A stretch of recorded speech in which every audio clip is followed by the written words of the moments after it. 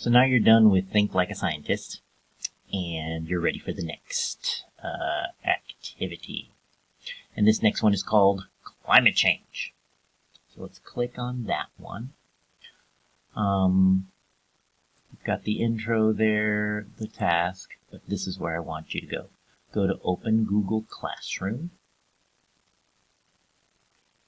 and it's going to generate your document, as it always does. And there it is, my Test 2 Climate Change document. This is going to be where you take notes on what you learn. So I'm going to show you a series of videos, and I'm going to do it like I do in class, where I'm showing the video and I can say things about what's showing. But while you're watching those, you're watching me on YouTube, you can have YouTube on one part of your screen, or you can pause and then come back here, put in your name. This is my Test 2 account, and the date that I'm starting this is in April, whatever, maybe you're doing this on the 7th, 2020.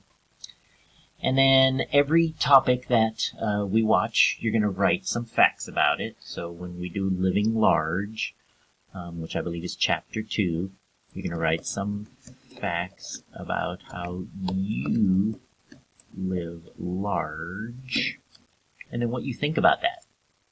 Maybe you're going to write something like, wow, I didn't know that I lived large because I don't have much stuff.